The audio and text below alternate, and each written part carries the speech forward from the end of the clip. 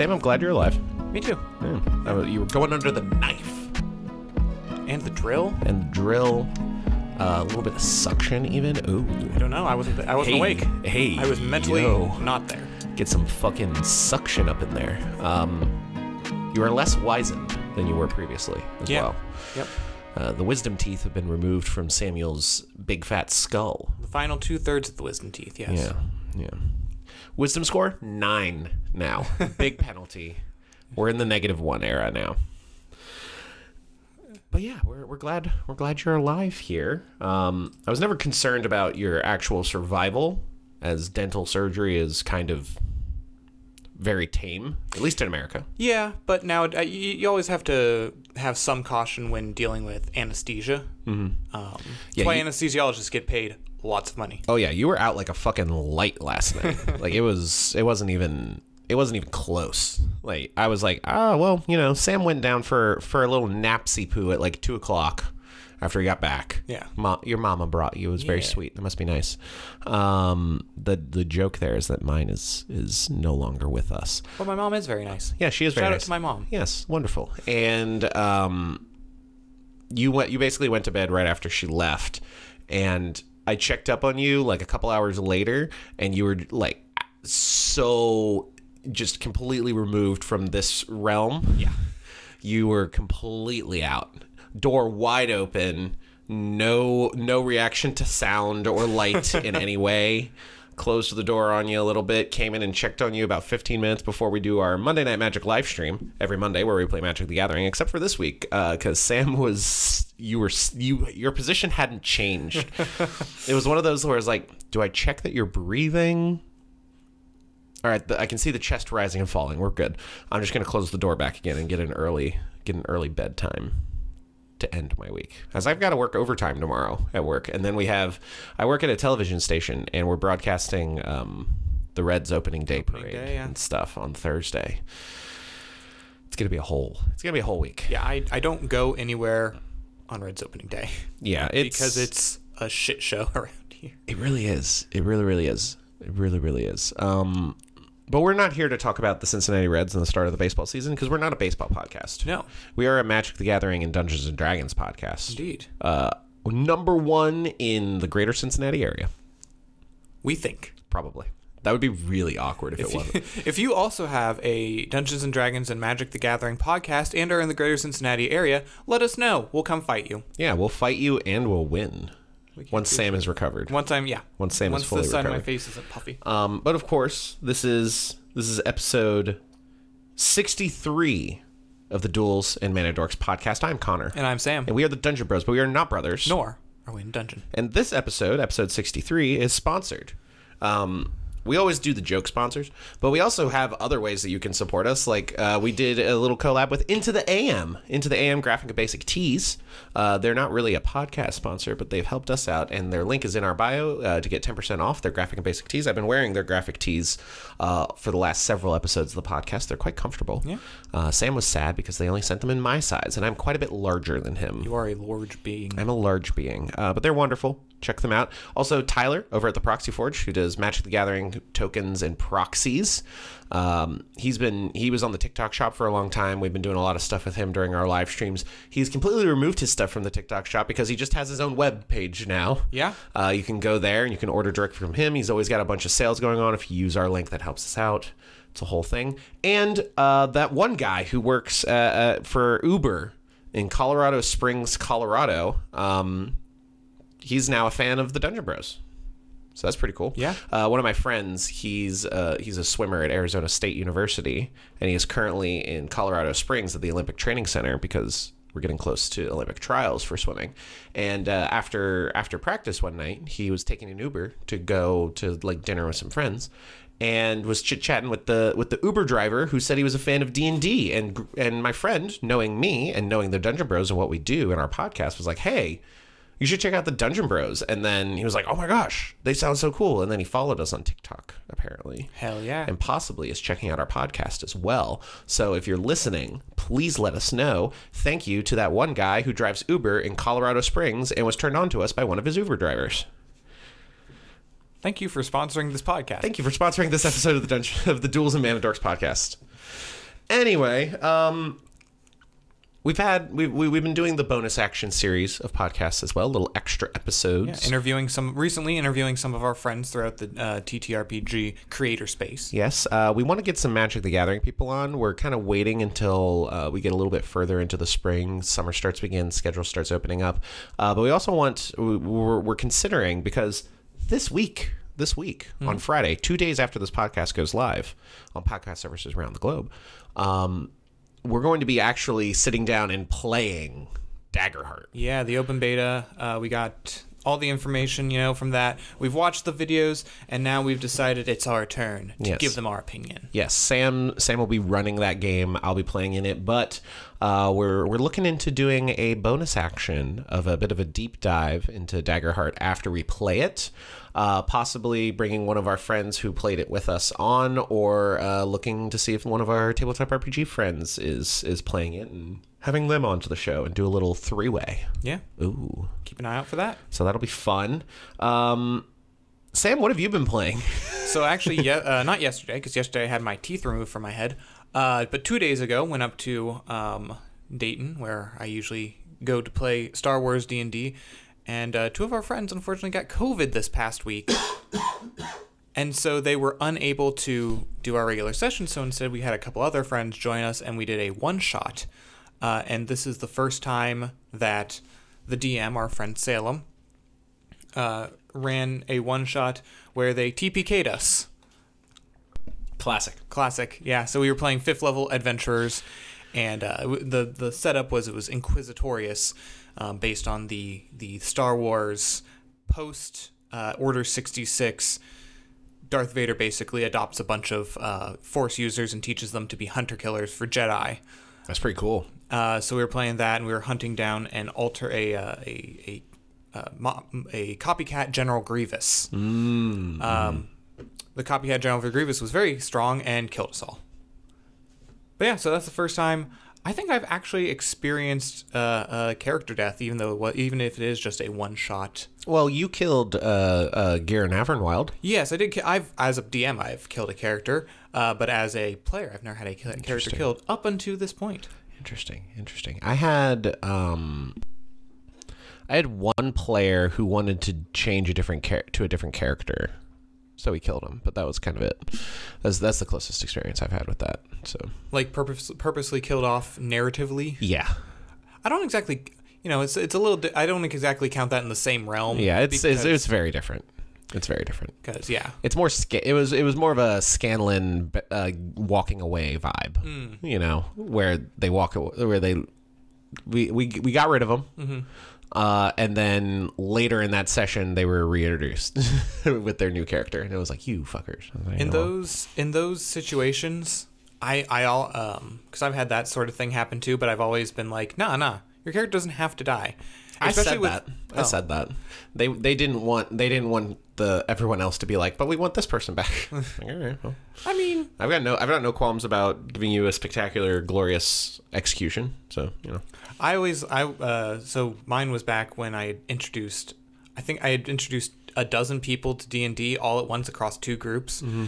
and a lot of them across the 2 groups ended up dropping out one by one. As you do. One was like, kill me now, and I'm like, or I can just take your character and use it later. And they're like, oh, that's cool too. Go ahead and do that. I'm going to leave the group now. I was like, okay, bye. Okay. It makes sense. You have a whole life and a family and things that doesn't allow you to do sometimes. And you might not be as into D&D, which is totally fine. Absolutely. There's nothing wrong with not being into a game. Thank you for trying it. That's what exactly. what we appreciate is when you try it and decide you don't like it. I have not been playing D&D.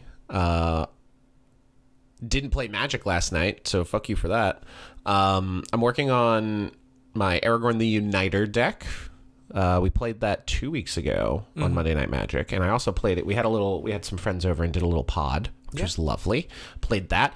Went hard. Went a little too hard. Flew a little too close to the sun.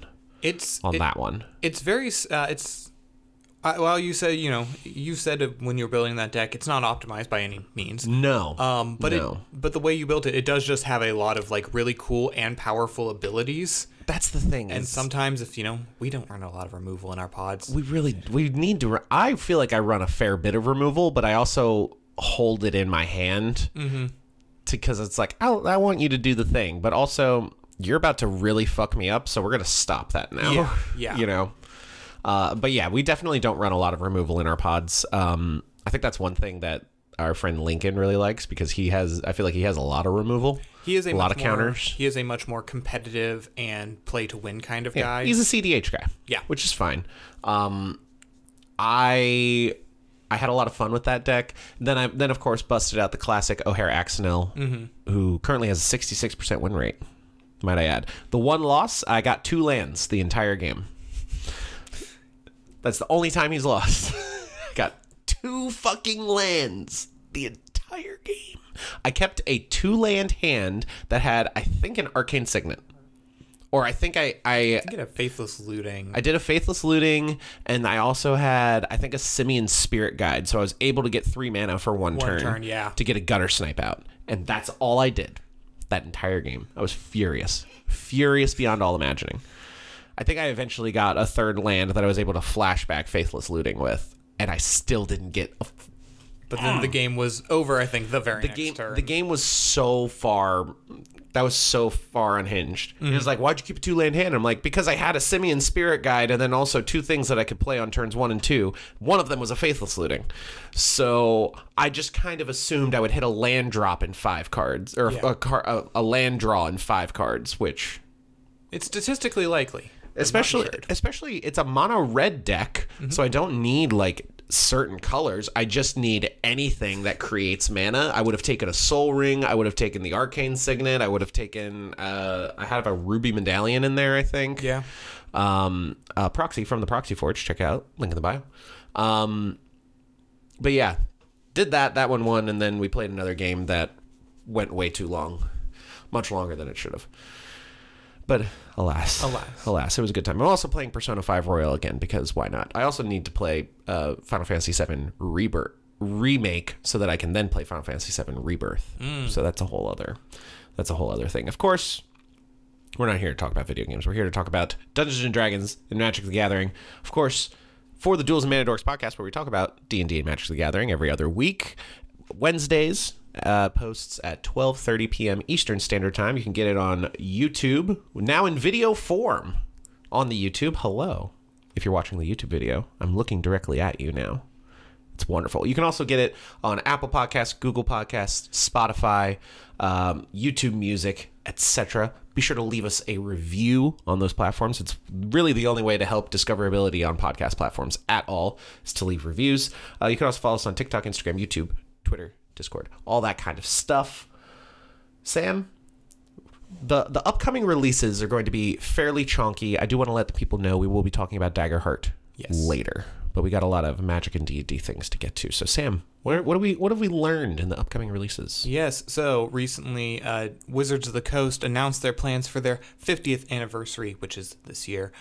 Starting off, Vecna, Eve of Ruin. That one is interesting. We will be having the D&D Beyond and the local game store release. Yay! On May 7th. 2 weeks early. 2 weeks early. And then retail, things like Amazon and Target, will be on May 21st.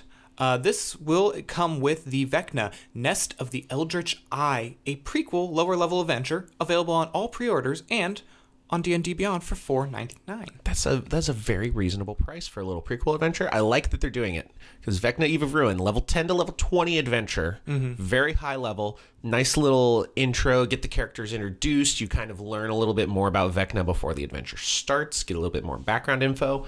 But we got a lot of Vecna Eve of Ruin fun little info dump because they're talking about the 50th anniversary of D&D, which is this year. Yeah. There's a lot of fun things that they're doing with it. The Vecna Eve of Ruin, we now know that it's 256 pages, so it's quite chunky. It's a thick book. Yes, and this is going to be a journey of the multiverse. Quote, player characters are made aware of a plot by Vecna to remake the multiverse. And as you can imagine, it's not a very good situation. No. Vecna, kind of an evil guy, kind of a dickhead. But he's going to try and remake the entirety of the multiverse and gain control and make that under his domain. The main plot device is an artifact weapon from Advanced Dungeons & Dragons 2nd edition, which is the Rod of 7 Parts. Players are going to travel to different D&D settings, including Dragonlance, Ravenloft, Eberron, Greyhawk, Avernus, and more to assemble the Rod of 7 Parts before fighting Vecna head-on. Locations also house more iconic villains from D&D's past who are going to show up in Eve of Ruin to try and foil the party's efforts. It's going to start off with, oh my gosh, what's the name? Where's that name? Where was it? Illustrial Silverhand, along with Tasha. Yes, that Tasha. That Tasha. And Mordenkainen. Yes, that Mordenkainen, who are going to inform the party of Vecna's plans to enact the ritual of remaking. And they're going to send you off on that adventure. I think this sounds like the perfect D&D 5th edition send-off. Mm-hmm. That's going to really culminate.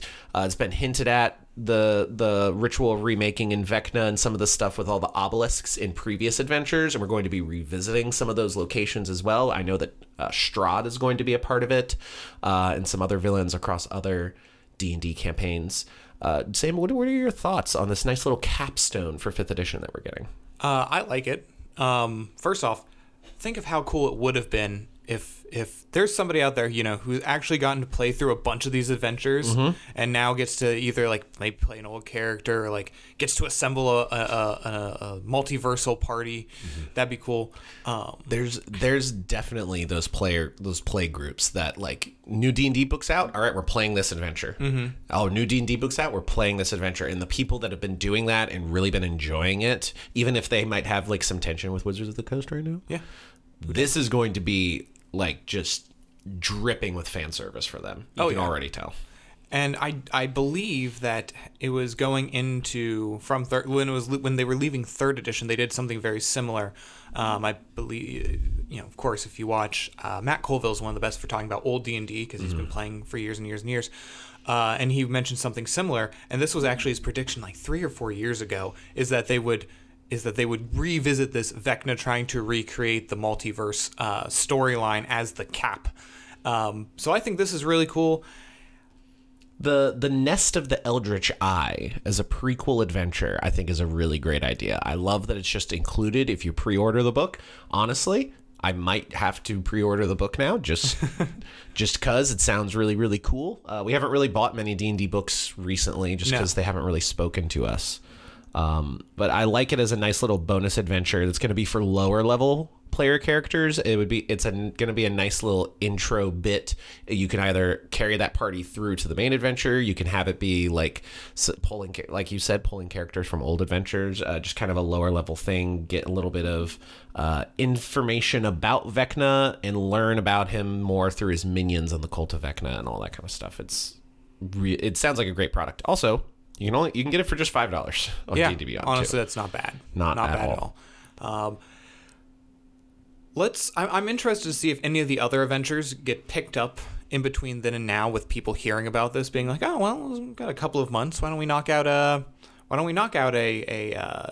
Dragonlance or why don't we try to knock out an Avernus campaign real quick, and then dive into that. Go back into Curse of Strahd, get into Greyhawk, all that kind of stuff. That sounds very, very fun. Also, I will say Chris Perkins teased a little bit, particularly with the inclusion of Greyhawk in the Vecna Eve of Ruin, that they might be some subtle nods to the history as well as seeding for possibilities in the future. Yeah, because Greyhawk's one of the few planes that they didn't actually revisit in the past decade, which of course 2014 was when 5th edition dropped. Yes. And now, so I think this will be a lovely way to sweep us into 5th edition? Yes, the new 5th edition, aka 1D&D, aka 5th edition V2, aka patch notes D&D 5.2.0. Yes. All right, next up, we have the making of original D&D 1970 to 1976. That's going to be dropping on June 18th. Again, this is more of a coffee table history of D&D book. Yeah, I'm probably going to have some nice pictures in it, hopefully. If you're into the history, that's a fun thing. You can also check out Of Dice and Men, which is another, they just republished that. They sent us a free copy of it, which was very nice. Frog Dart Publishing. Yes, they sent us a free copy of Dice and Men. It's been republished with a new foreword from Joe Manganiello, as well as an afterword that's gone into the last decade since the book was published originally, but when 5th edition was about to come out, as opposed to now including all the stuff, including all of the recent foibles of Wizards of the Coast. So that's pretty cool. Next up, we have Quests from the Infinite Staircase. That gets a D&D Beyond and local game store release on July 9th, and a full release on July 16th. Yes, the Quest from the Infinite Staircase is the anthology book. We've been getting a lot of these, and this one is particularly special. The anthology books generally have been some of the best books that they've been making for 5th edition. We now know it is a 224-page anthology book, and it's republishing 6 classic adventures from D&D's 5th edition from D&D's history, all updated for 5th edition. The adventures include The Lost City, which was originally released in 1982, When a Star Falls, which was released in 1984, Pharaoh, which was released in 1982, The Lost Caverns of Socanth, Tsojcanth. Do with that what you will. Lost Caverns of Socanth, which was originally released in 1982 as well, and then Expedition to the Barrier Peaks, which was originally released in 1976. The whole MacGuffin here, the whole little through line that's pulling in these old adventures is the Infinite Staircase itself, an extra-dimensional realm with a staircase that spirals for infinity, as well as a new character, Nafas, which is a noble genie whose existence comes from the winds blown through the Infinite Staircase's doorways for all of eternity. So much like other of the anthology books, there is like the central nexus, the Radiant City, for example. The Yawning Portal, where you can go through and do all of these different adventures. And the Infinite Staircase itself, you don't really need any plane shifting. You don't need extra planar travel at all. You just kind of need to have your party happen upon a door. So these adventures, of course, you can create an Infinite Staircase adventure where you're revisiting all of these old things. I feel like some of the old D&D hats that are hanging around and have been playing D&D for a very long time will thoroughly enjoy that. But you can also take these adventures as you would any other D&D anthology book and just drop them in. Yeah. It's a wonderful time. What do you think of the quests of the Infinite Staircase? So the anthology books is something we've never really gotten into. Just be it we do a lot of homebrew versus also, it's a yearly release, and I think this is one that deserves a yearly release. These anthology books, as opposed to a lot of the settings and a lot of the extra stuff that Wizards puts out. That being said, in the past we have played some from our friend Salem, who likes to run out of these books, actually. Usually they do a lot. Like, I believe if we remember... it was the Candlekeep. It was one of the Candlekeep mysteries. Yeah, Candlekeep had like 20 adventures, one for each level.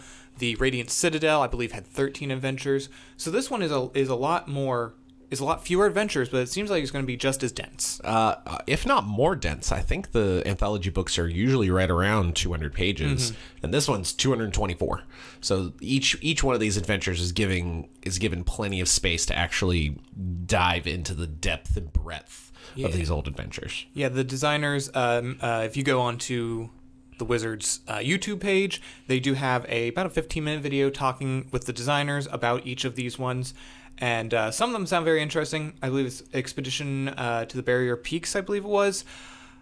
You get laser guns. Yeah. Yeah. Very not D&D, but it's also in the DMG. So, yeah.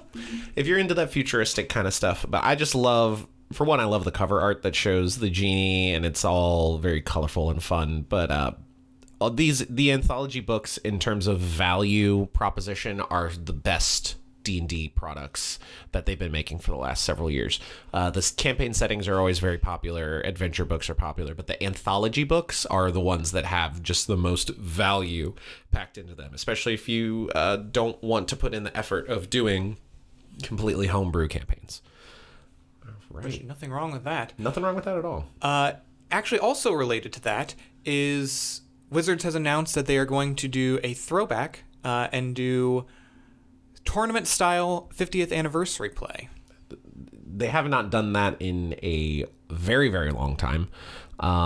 Tournament play is a sort of competitive way to play Dungeons and Dragons where the DM has a checklist to keep track of what you did, and the various actions that you take have points assigned to them.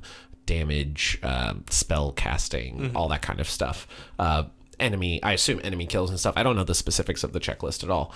But as a part of the 50th anniversary, they're going to do a series at local game shops from March 29th until April 29th. So coming up in a couple of days when this podcast released and running for a month, you'll be able to go into some local game stores and play Descent into the Lost Caverns of Sokenth, which is the adventure that's adapted from Quest for the Infinite Staircase. In that adventure, you can play it for about 4 hours in either a standard mode, which is more casual, you're not keeping score, it's not a tournament, or the actual tournament mode where the DM is keeping track of your score just for fun. Just for funsies. Yes, as a nice little throwback to the olden days when dungeon delving and stuff was a bit more prevalent in D&D. Which is very fun. Do you plan on doing this? I do not plan on doing this. No, I don't either. I love that they're bringing it to the local game store, though. I think that's the right move. Wizards has not been very consumer forward in the realm of the local game store in recent years. No. I am curious. I would like to see how it works. I'm sure there will be videos of online of somebody playing it in the competitive format. But obviously, the last time they did this, the internet was in a much younger format. Oh, yeah. And I think that power gaming was probably not as insane as it might be today. I'm sure there were power gamers back, all through history, people who love to win. But, these days there's entire Reddit forums just dedicated to how can I break this game? And when you've had a version of D&D going for 10 years and having dozens of books and a seemingly infinite wealth of character options, yeah, balancing everything is just not possible. And particularly at certain, like once you reach a certain character level, I would argue like 7 to 9, all sense of scaling kind of just goes completely out the window. Yeah.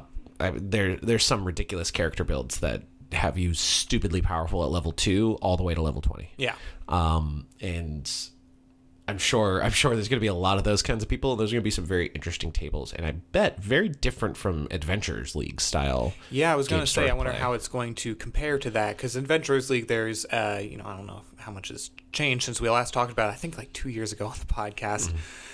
But they have very strict rules on character building, on character interaction, on things you are and aren't allowed to do in the game. I think the general rule, if it hasn't changed, is you get the player's handbook options and whatever campaign is being run. So if there was an Adventurers League and they were running Call of the Netherdeep, you would get access to the Call of the Netherdeep character options, and then you get one other book that you can add, and that book can be Volo's Guide to Monster for race options. It could be Xanathar's Guide to Everything. It could be Wildmount. It could be whatever, but you get one other book. So that kind of helps limit the scope of what your character has access to. So if you're looking at, say, like revised Ranger options and you wanted to play stuff out of Tasha's Cauldron of Everything, you would not then be able to do like a Gloomstalker Ranger from Xanathar's Guide to Everything. You would have to pick which one you want. And that kind of helps with limiting. But with tournament play, I don't know if there's going to be any limitations like that. Yeah, who knows? We'll see. Adventurers League has not really ever been our thing. I know there's just a little side tangent. A lot of people have issues with Adventurers League and how it's run most of the time. It hasn't been popular for years, I don't think. Yeah, it really comes down to who is running it, and Wizards hasn't really been supporting it a whole lot in recent years, especially in a post-COVID world. Oh, yeah. It's not nearly as popular. And then lastly, we have the 1D&D playbooks. The Player's Handbook is set to release on September 17th. the Dungeon Master's Guide on November 12th, and the 1D&D Monster Manual on February 18th. Yes, and we did learn that they're going to be released to local game stores in D&D Beyond about a week or two early. Where is that information? Oh my gosh. Yes. Releasing on September 17th, the Player's Handbook you're going to be able to get it a few weeks earlier on D&D Beyond on September 3rd, October 28th, a little early for the Dungeon Master's Guide. And then the ever useful and ever slowly failing IGN says that you can get it early. You can get the Monster Manual early on February 18th, which I don't know if anyone was paying attention to what Sam said about 30 seconds ago. That's just the release date.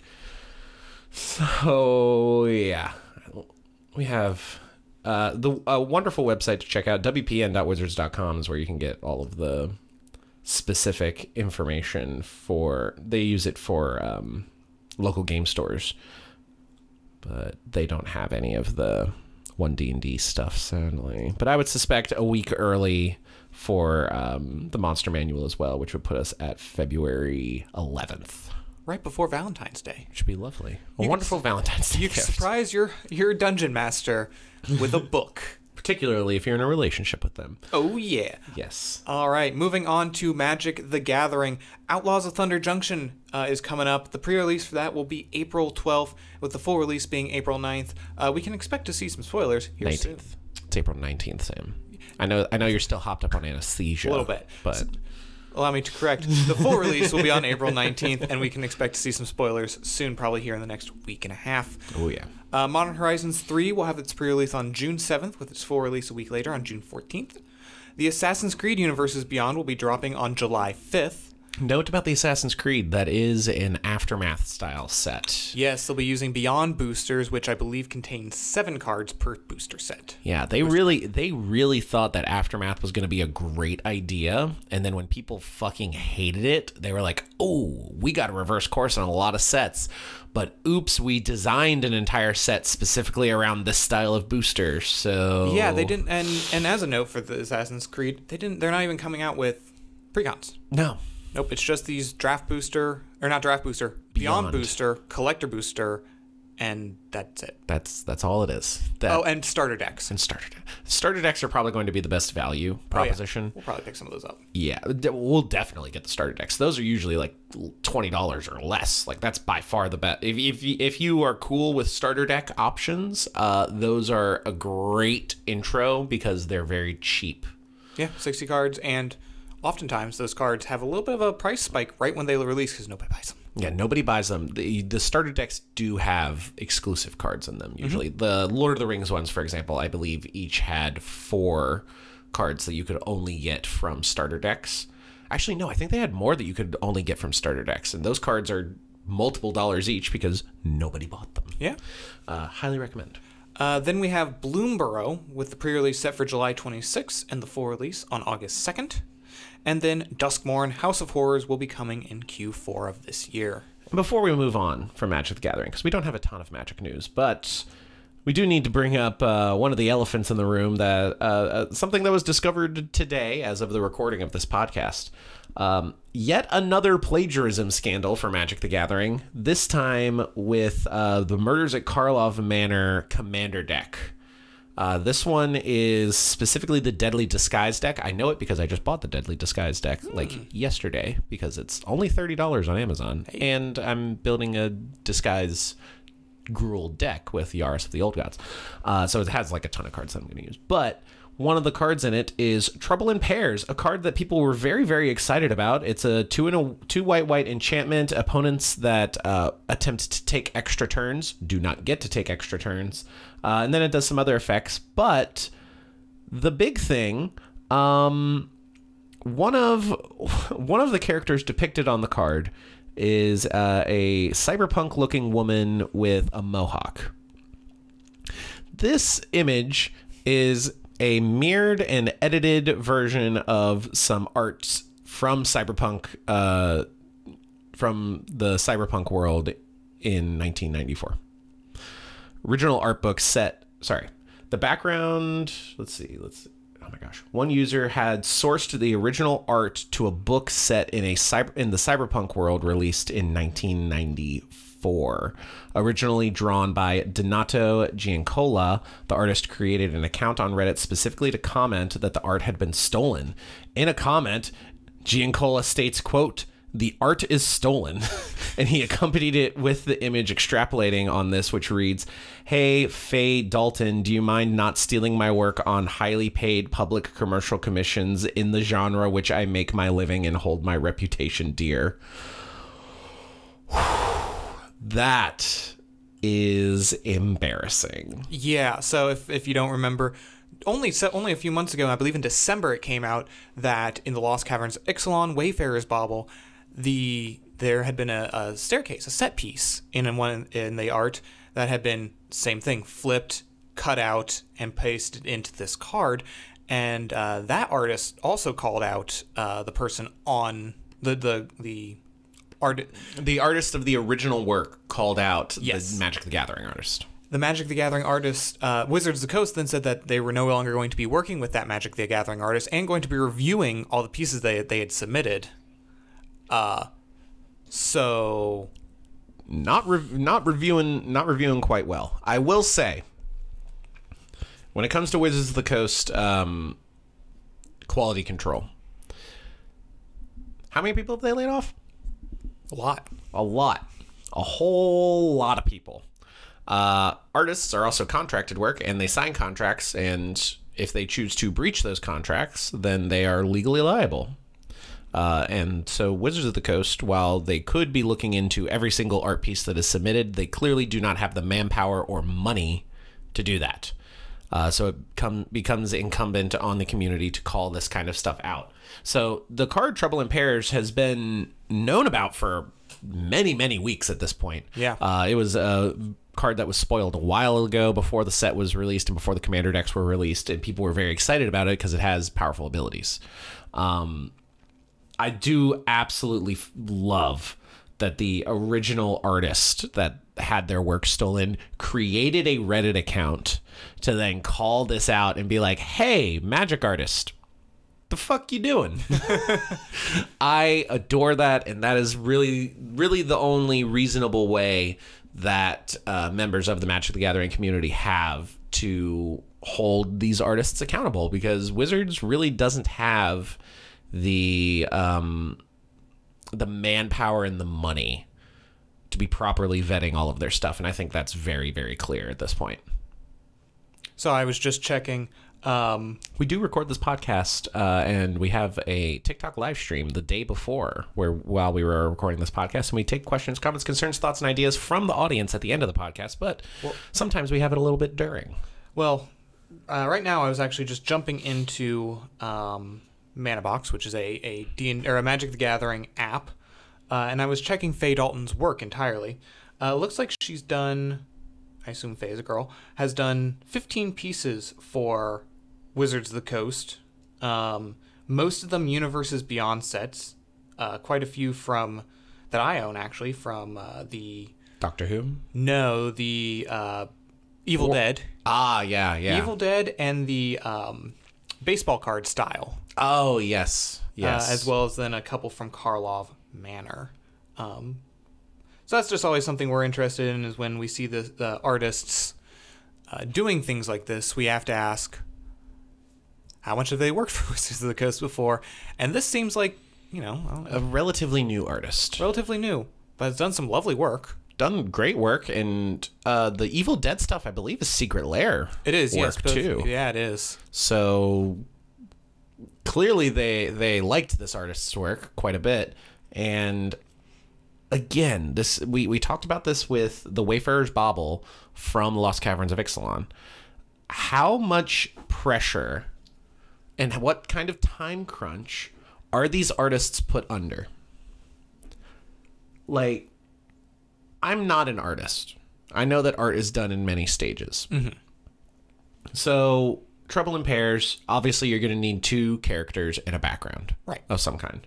The background is not anything particularly special. The background is the background from the cyberpunk art. They took the character in the foreground from the cyberpunk art, changed the clothing on it, removed a gun from it, changed a hand position to add a melee weapon of some kind, and then created a second character to put opposite to make it a pair that was in trouble. Yeah. I look at that, and I think the amount of effort that you put in to alter another piece of art and draw new things from that piece of art, how much time did you save by sourcing the art originally, taking it, altering it, and then having to add a second character to it anyway? How much time is even being saved with that? Yeah. Is Wizards contacting you and saying you have 48 hours to make a piece of art? Yeah. Like, or are you being given 2 weeks and you're overloading yourself with other projects trying to make ends meet or not? I think now, obviously, with this being the second time, we can be sure that the community is going to call this out. Absolutely. Absolutely. And I got to say, I'm glad that I'm going to have this card. And I ordered that pre-con before this happened. Because I would not be surprised if this card has some value added of people being like, well, I want the stolen art card because of the story. I want to get the Wayfarer's Bauble from Lost Caverns of Ixalan just to be like, hey, this art was plagiarized because it's a fun story. This is my wall of plagiarized art from Magic the Gathering. Literally. It really is a shame. And which precon was that again? The Deadly Disguise. Deadly Disguise. The Deadly Disguise precon. That's the, what would that be? The Naya. The Naya deck. The one that has Descana, the Rage Mother. The Rage Mother is the backup commander. Yes, it is. And then one other thing before we move on from Magic the Gathering. Possible spoilers leaked from a Beetle and Grimm Magic the Gathering product associated with Bloomburrow. They're creating a Beetle and Grimm is collaborating with Magic the Gathering for a Bloomburrow token set. It's going to include a metal life counter of 1 to 40, some Bloomburrow themed dice, D20, 2D10s, and 3D6s, as well as 7 aluminum token cards, 3 1/1 fish tokens, which are just little fish cutouts. Fishes, yeah. They're little fishes with 1/1 written on them, and 5 +1 metal counters. Not +1/+1. Nope, just simply +1. Don't know what that is, but we learned that food is going to be an artifact that is going to be an artifact token that's generated. The 1/1 rabbit, not really surprising. The 1/1 fish, not really surprising. But we did get a spoiler for the Warren War Leader. It's a token that has an ability, which is not entirely crazy. There's plenty of tokens that have special activated abilities and stuff. An ability when it attacks and specifically calls out its mana cost of 2 and a white. When it attacks, you may create a 1/1 white rabbit creature token that's tapped and attacking, or give your attacking creatures +1/+1 until end of turn. It is possible that the rabbit token in the image could be the token the Warren War Leader can create. So much like what was it that you said, the Progenitor Ooze? Yes, Avi, the Progenitor Ooze. Yes, that card it's a ooze that's 2/2 and has Storm. Yes, and it creates a token copy of itself that is not. I almost dropped my bottle of Ale 8. My apologies. That would have been hilarious. But the Progenitor Ooze has Storm, and for every time it creates a token copy of it that's non-legendary.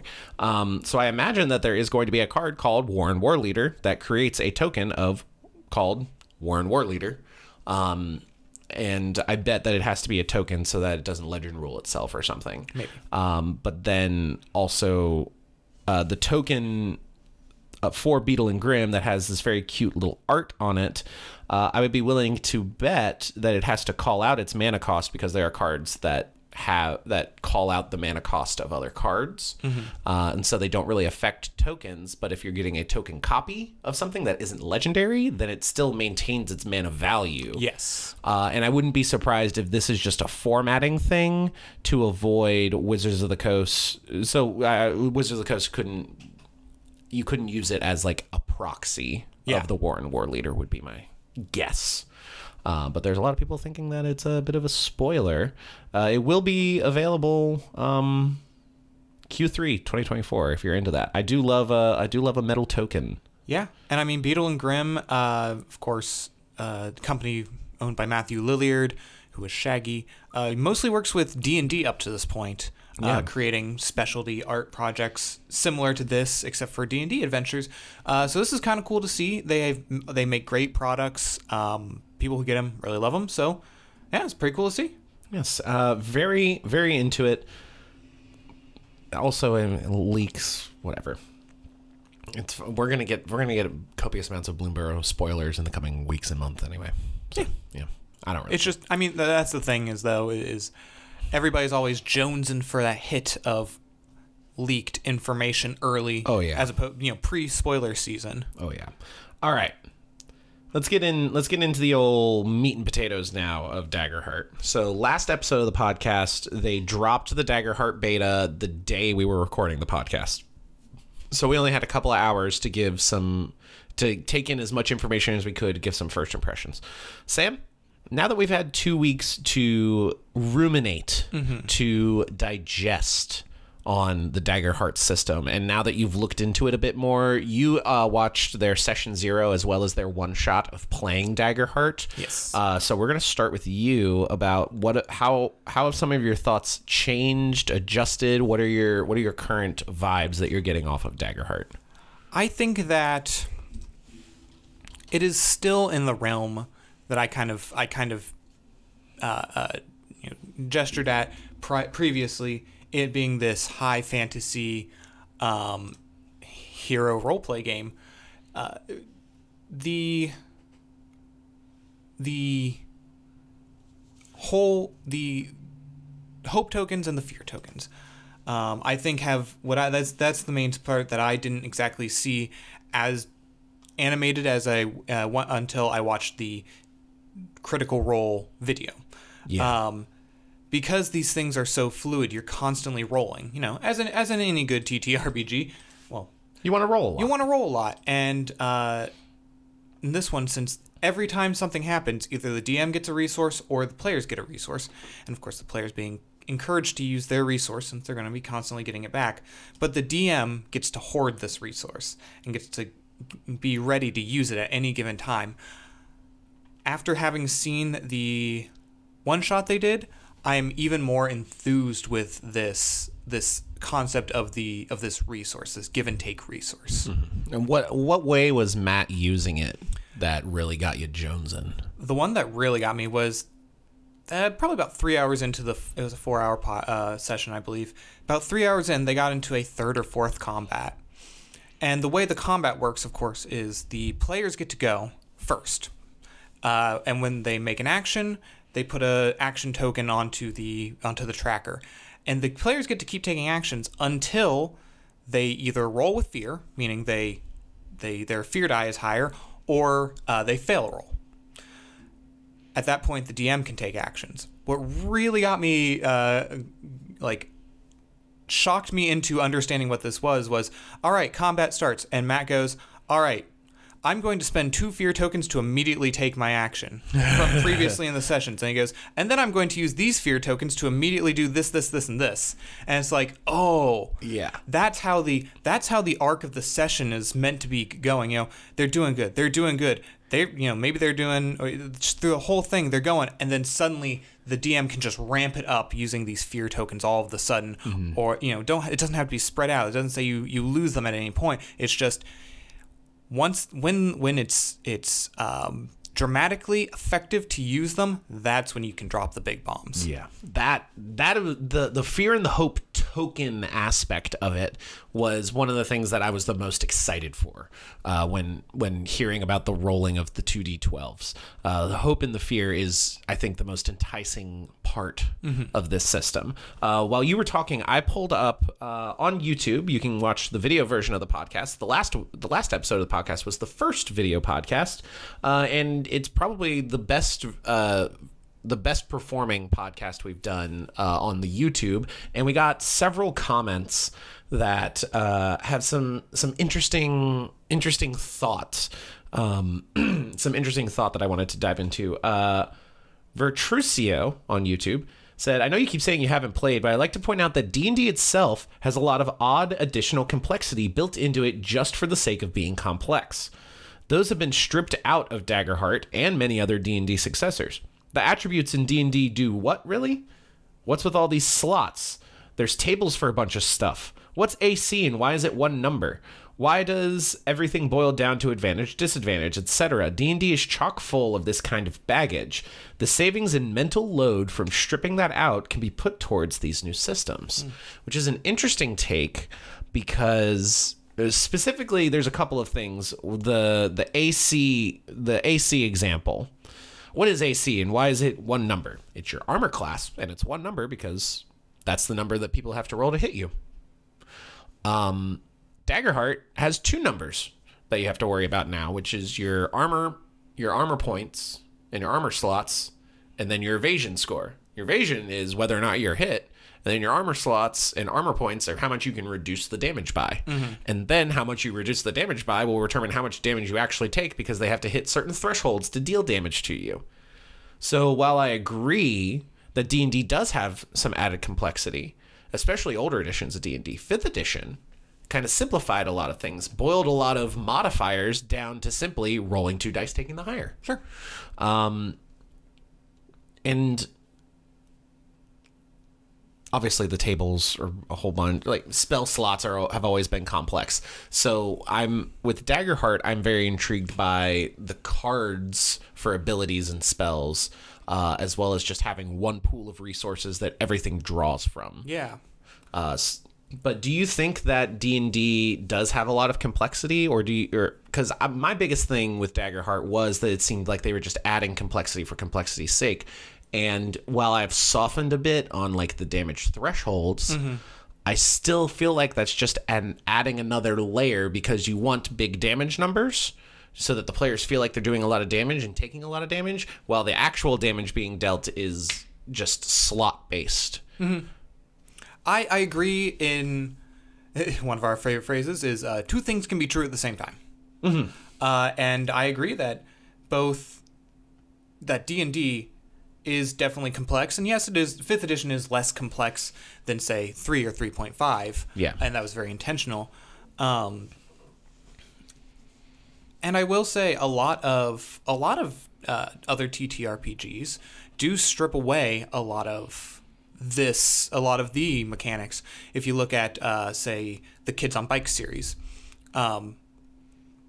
that uses each of the dice, and those are now your attribute scores, basically strength, dex, whatever. Whereas you can even strip it down further in Quest, which just uses 1 dice for everything, basically. That being said, to make it interesting, or to make it to make the game they want it to be, I think that it's fine. They did add the complexity of that armor threshold, making the armor class separate from the evasion score. So, I don't discount either system, D&D or Daggerheart. They're just different. They're just different. Yeah, we're not discounting either one of them for being different.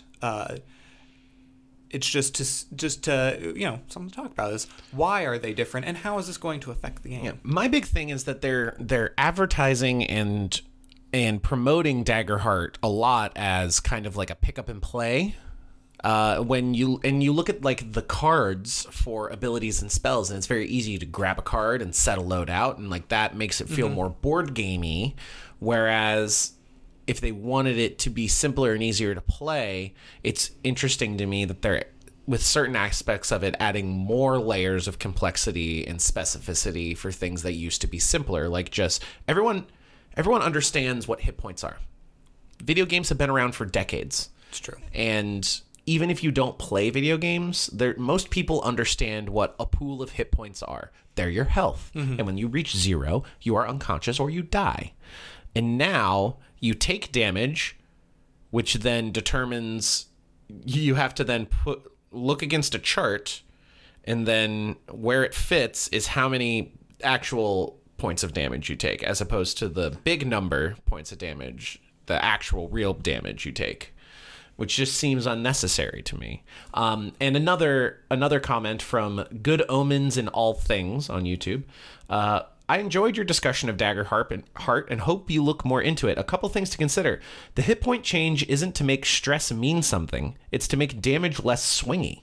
In Daggerheart, resurrection is not really a thing. Having a damage range means that you are less likely to go down due to one bad hit.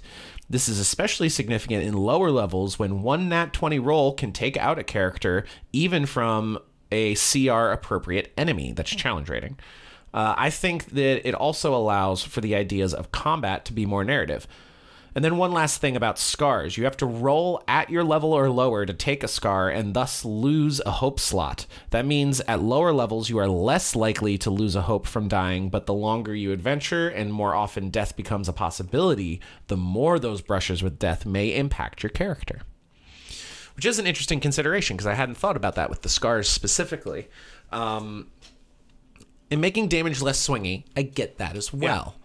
Yeah. That was this definitely a problem with 5th edition at low levels, like sub-level 3. Yeah.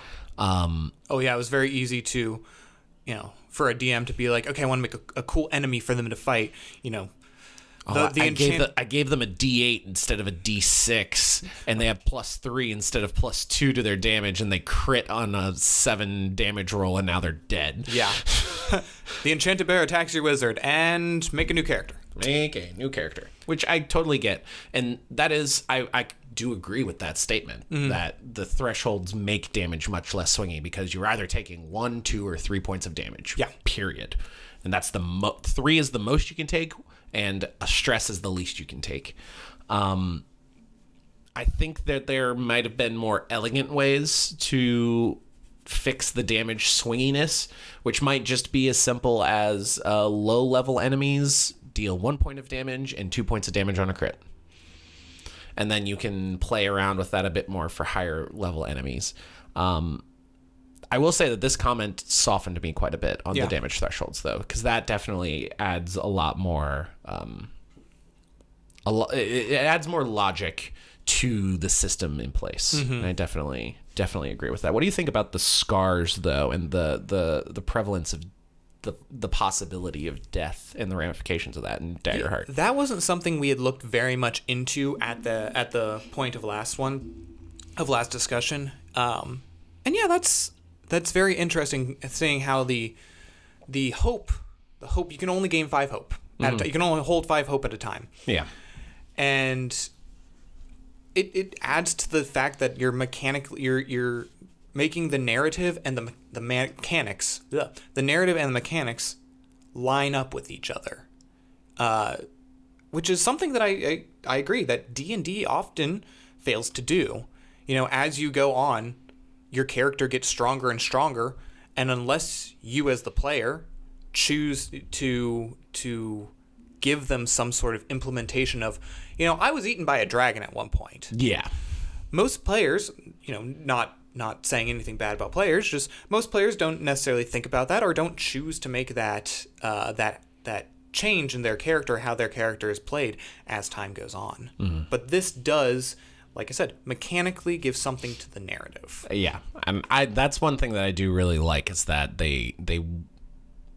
Daggerheart does a much better job than a lot of tabletop RPG systems of tying in the narrative with actual game mechanics and giving long-lasting ramifications for bad things that happen to your character that don't completely turn off your character. Yeah. They just give you a little bit of like, oh, yeah, okay, I remember that. Fuck. All right, that sucked. On the flip side, the experiences, the way that you don't choose just a select box, you get to, when you level up, you have the option to gain a new experience, which you descriptively write out basically what it is. And then how that mechanically will benefit you. Yeah, exactly. So that gives it the other side of things, yes, which I think is very cool. I love the experiences system with that. One last comment from the YouTube video I want to talk about, and this is another damage threshold thing that also helped change my mind. It says user and then long string of numbers, but when you click on it, it's Campaignin, which I believe is some, I don't know. They said, quote, The damage threshold idea is to make sure players don't ever have to do math like 73 minus 18 on the fly. They can just glance at incoming damage and see 18 is larger than 15, therefore I get 3 hit points of damage. You're looking at it from the perspective of reading the rules, but people will be playing at the table, and thresholds are much simpler than large numbers to play with off the cuff. The same idea with armor negating damage. You rarely have to deal with the large damaging numbers. What matters to the player is how much above their threshold the damage is, and if they can use armor to bring it down below the threshold or not. You get the feeling of rolling massive damages, but all the math is kept to stuff like, is 12 more than 10? That does simplify the gaming at the table. That was another comment that that softened me a bit on the damage thresholds. I'll have to actually play with it, which we will be doing this Friday. Yay! I'll be playing a ranger. I'm excited, and I love the ranger. I'm a slut for a ranger. If I'm being completely honest with you, freaking Aragorn, son of Arathorn, Strider. Huh. Give me some of that in my life. But I will have to. We'll have to wait for actually playing the game to get a final verdict on the feel of it at the table, because we have not had the chance to play it yet. Do you have any other Daggerheart thoughts? We haven't really had a chance to dive into the character classes too deeply. I've looked a little bit at the Ranger, and I find a lot of the options very enticing. It seems like the Beast Companion for the Ranger is infinitely better than the D&D options have been for Ranger Animal Companions, I will say. But I like the card system for character class abilities. I like the loadouts that you can choose with different character abilities. Once you get more, which won't happen until later levels, like you basically have access to everything that you possibly can for a long time, and then are going to be able to swap them out on the fly if you need to. And some of them are going to have no cost associated with swapping them in on the fly. So like more situational things you can just leave out of your loadout for the day, for the adventuring day, and then pull in if that situation would benefit from the more niche abilities that you might take. I will say, from watching the videos, that aspect right there, that you spend stress to swap in and out, and there are some zero stress things like you're saying, that seemed to be one of Matt's things that Matt was super excited about, because he brought it up several times and be like, leveling up, but I can put this over here and then pull it in, and he'd be like, yeah, but if it's 0, then you can. Very excited about that. Matt's a joy. Matthew Mercer, quit bullying that man. And let him not be so damn depressed all the time, please. We talked about it on the last episode. Fuck those people. Anyway. And I will say, meeting Matt Mercer. Oh, yeah. Taught me that I need to get a good stance for taking pictures with famous people, because I look like a fucking idiot in that picture standing next to him. It didn't help. Like, we found... I met the man in a bathroom. That's not a great spot. And then right outside the bathroom is where everybody got a bunch of pictures with Matt Mercer, and we had a lot of overhead lighting. It wasn't great. All right, you could see the shadow under my moves. is all I'm getting at. All right. Do you have any other last thoughts for Daggerheart? I can't wait to play it. I'm excited to play this weekend. I'm going to be looking into it the next couple days, and I'll be excited to talk about it after we get a chance to play it. Yeah, I can't wait to print out the cards and actually have them physically and play with them.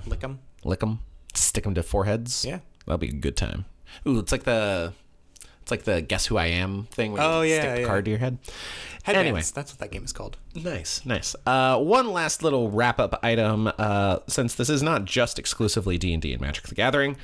Tabletop RPGs, just in general, I wanted to point out that one of the game series that spawned one of my favorite game series, Persona, Shin Megami Tensei Persona. Shin Megami Tensei is getting a tabletop RPG based on Persona's video game series and an English release after 20 years. So the publishing arm Lion Wing has been working on Shin Megami Tensei, the role-playing game, Tokyo Conception. Shin Megami Tensei, along with a lot of other tabletop RPGs for these kind of more Japanese-centric video game properties, have been released in Japan for a very long time. And they've not really ever been localized because these kind of niche tabletop RPG products are very niche. And so they have a very small market. But Line Wing has been localizing a ton of these tabletop RPGs from Japanese designers, including Group SGR's picaresque Roman Little Witch Academia-esque Fledge Witch RPG, the Tokusatsu-inspired Convictor Drive Armored by Grief, and Eldritch Escape Tokyo, a game that seems to draw on Call of Cthulhu's cultural dominance in Japan. Shin Megami Tensei, the role-playing game Tokyo Conception, can be pre-ordered as a physical and digital PDF that will be released in the second half of 2024. You can see they're going to feature a lot of stat blocks and stuff for classic enemies like Jack Frost and all that kind of stuff.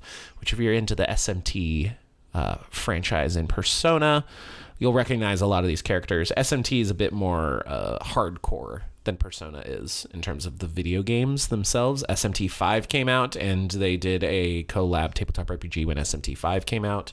That game's a lot more intense than Persona, where Persona is very much more Japanese anime vibe. We don't play a lot of these specialized tabletop RPGs, but I mean, obviously, a lot of them have been pretty popular with like the Elden Ring RPG and all that kind of stuff. I might get it just for the lulz. Just to have it. But these tabletop RPGs in Japan have been very, very heavily supported, which is pretty cool. But nothing too crazy there. I just wanted to bring it up because I like Persona. Anyway. It's in our realm of TTRPGs. It is in the realm of TTRPG, so I have a reason to talk about it more because I love that video game series so heavily. All right, we will end this episode of the Duels and Mana Dorks podcast, episode 63 of the Duels and Mana Dorks podcast, as we always do, where we take questions, comments, concerns, thoughts, and/or ideas from the TikTok live chat. Sam's giving me the look that's saying that nobody's really commented anything. There's two questions, and I'm going to kind of melt them down into one. What do you think of the Fallout sets and the Magic and the D&D sets from Magic the Gathering? I think the Forgotten Realms and the D&D Forgotten Realms and the Baldur's Gate sets were very good Magic sets. They really captured a lot of the D&D aspect. I think the classes and the backgrounds are some of my favorite. They're enchantment types of all. They're very good, and they're also very powerful. So if you are getting into Magic and you're coming from the D&D perspective and you're like, oh, you can pick up the Forgotten Realms boosters as well as Baldur's Gate boosters for a little bit cheaper than more current Magic sets, just because they've been out for a very long time, and a lot of the cards within are still powerful card options that are being played to this day. And even a lot of those cards are going to be very valuable if you're into Fallout, because one of the backup commanders for the Hail Kaiser commander deck is the Mr. House CEO, where it's all about where his thing is all about rolling dice and then getting additional benefit just from simply rolling the dice. His formatting bases it off of the D6, but it also triggers on D20s. Yeah. So his abilities get you things when you roll a 4 or higher and then a 6, whereas with the D6, it's like, oh, that's kind of a risky proposition. But on a D20, I mean, you're almost guaranteed it a lot of times. But you're more of the Fallout person. I like a lot of the Fallout cards. The Jeskai deck gave a new home for people who love energy. The energy token. And despite the fact that deck's probably the least powerful of them all, it's probably going to gain the most power from the upcoming Modern Horizons 3 as well, because it looks like there's another deck that's going to have a lot of energy counter synergies with it. Yeah. I mean, the Scrappy Survivors was an Equipment and Auras deck. I think that one was interesting, but I think the individual parts of it are cooler. Yeah. A bunch of those just already fit into strategies that already exist, being not aristocrats, the opposite of aristocrats. Voltron. Voltron strategies. The Caesar deck, it's a pretty standard, you got a tokens deck. And then the last one is the introduces a couple new mechanics, being the rad counter mechanic.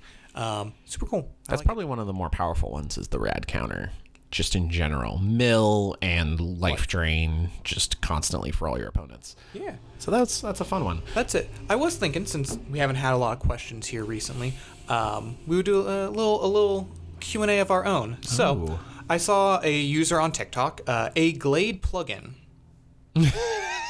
That's his username. Sure. A Glade plugin. Sure. Made a couple of videos on rules he makes known, kind of meta rules he makes known going into D&D campaigns. And I thought we could talk about them just real briefly. Sure.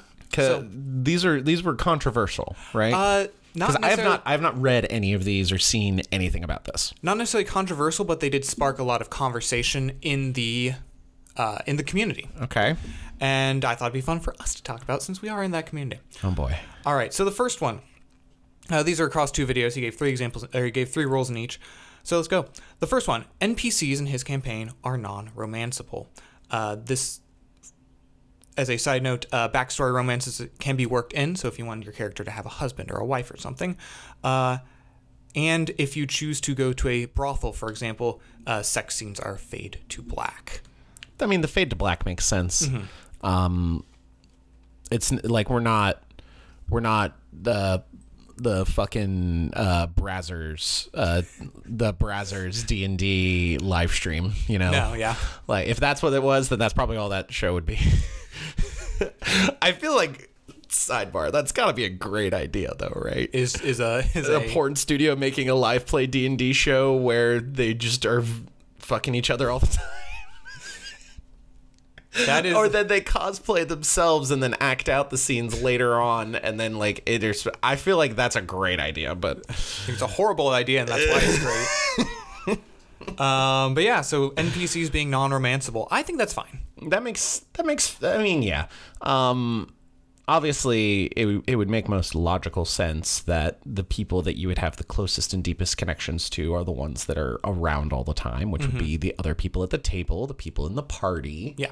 I'm not necessarily against romanceable NPCs, particularly in the context of the campaign, because something like called the Netherdeep, where you have that rival party that is showing up constantly. There's a lot of opportunities for one-on-one interactions with those NPCs, and they're going to stick with you throughout the entire campaign. I think that could be acceptable as an option as well, but I've got nothing really against that. Yeah, I think it's on the level, since he was just straight up like, on my level, I don't feel the necessity to do romance in D&D, and I think that's fine. That's perfectly if that's what you want in D&D campaign, make your own. Find your own table. Yeah. Find a new table. The next one, he has put restrictions on summoning things. This being how many summons he allows you to have in combat. This is an attempt to reduce combat slog, and can be overlooked for experienced players or people with DM experience. I'm totally fine with that. I also feel like a lot of people just don't really play with summoning spells very much anymore. I think they're, especially before Tasha's, when they added the stat block summoners. Yeah. As opposed to previously, it was just like you summon a horde of fairies, and it's like, okay, yeah. Or they all cast polymorph on the party. You turn yourselves into giant T-Rexes, and then you all are flying giant T-Rexes. Yeah. That's not really a thing anymore.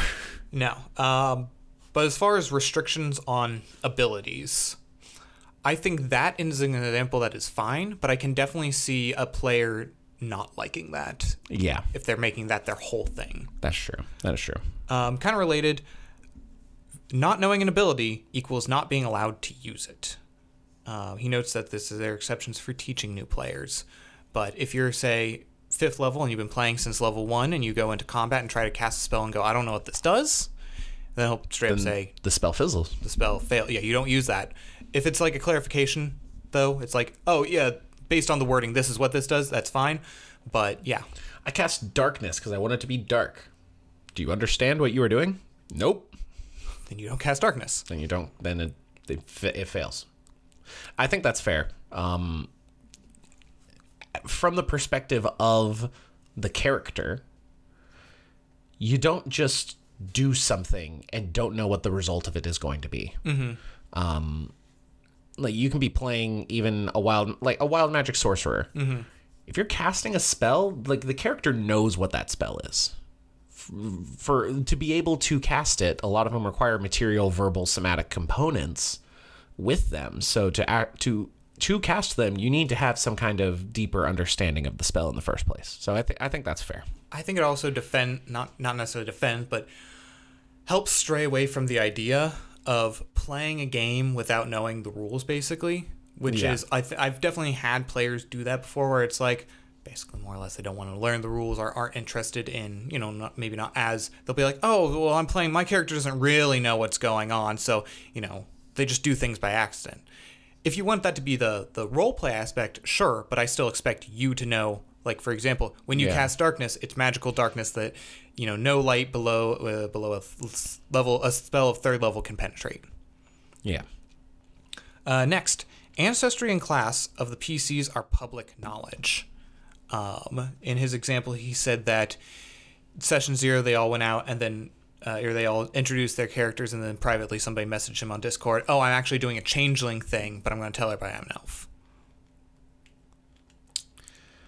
I think changeling is like the exception to the rule in that case. I don't necessarily agree, because I think it's also just kind of fun to figure out what everyone's playing at the table through gameplay. Mm-hmm. Like, I think I prefer character descriptions, like visual descriptions and just kind of general vibe that you get off of a character. And then you're in combat and one of them casts a spell and you're like, okay, you're a spellcaster. We know this now. We're brand new introduced people. I wouldn't know that. Yeah. And then and then like after a session or two, be like, I'm a fighter and this is my thing, or I'm a bard and this is my thing. And yeah, I'm kind of in the same boat where if you're doing if you're introducing a new party and being like, okay, they've actually been together for several missions now, yeah, then obviously you would all know these things about each other. But yeah, if you want to have that little like, oh, we're brand new, we're all meeting for the first time and kind of figuring each other out, I think that could be fun. But yeah, that's very fun. That's a fun aspect of early session D&D for me. But yeah, I think part of it also is the reason the player wants to obfuscate. So I mean, a changeling, obviously, I think that's perfectly reasonable to me. Next, PCs have the mental capacity and body of adults. Obviously, exceptions for child-based settings, like if you were playing a Goonies campaign, he said, or games for actual children, if he was running for 10-year-olds. But yeah, PCs have the mental capacity and bodies of adults. That just comes into a rule 0 discussion of what everyone's comfortable with, in my mind. I think I'm on board with this guy with 8-Glade plugin. Yeah. Because I've seen, I used to work at a bar that was a board game bar here in Cincinnati. Not like the new one that's opening up here in Cincinnati. Which we do need to check out. We do. But there was an Adventurers League that met, and there was one guy who he's into those animes. Yeah, he played a 10-year-old human female warlock. And I was always a little bit... That's uncomfy. Yeah, especially in a party of adults. Yeah, I don't like that. I already don't like that aspect of a lot of animes where it's like, here's this clearly like 11-year-old girl, but it's okay because she's like 4,000. Yeah. I don't fuck with that already. That even more. Nope. I'm okay with that. I'm okay with that rule. Yeah. And finally, pregnancy equals retirement. Since in his campaigns NPCs are non-romanceable, pregnancies are player choice, and it's probably going to be between 2 PCs, in which case both parents are. Then he will ask you, how do you want your characters to retire? Excuse me, I had to cough. You did. I mean, fair. I have never once even considered pregnancy in a D&D campaign, so sure. Yeah, I don't know. He pointed out to mechanical reasons. Sounds like he might be a father himself, or maybe an uncle or something. But the main thing, or the thing he, like I said, he pointed out was like, oh, that would probably, that would at least cause 2 levels of exhaustion in pregnancy. But I'm sure there's also deeper things of like, if you get attacked in combat, as a pregnant character. There's in a lot of cases there's swords and arrows, and you might take a shot in an arm. People are gonna aim for your torso, and half your torso is for a female character or a uterus having character. Your uterus, where you're growing a being. So high probability that that gets punctured or cut or sliced open, and then suddenly you're not pregnant anymore. And that is a whole other can of trauma that I don't want to open up at a table. Yeah. That's the thing is a lot of people do try to or do have an expectation of working through a lot of real life trauma in D&D games, and actually we've seen articles where a lot of therapists are using D&D and D&D-esque role-playing situations to help with to help people work through trauma.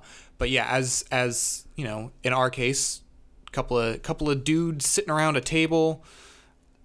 And now if someone wanted to make that like an aspect of their character, that's definitely something that needs to be discussed prior.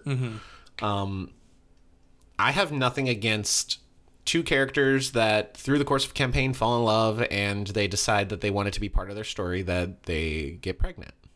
They consensually have a baby. Yes. That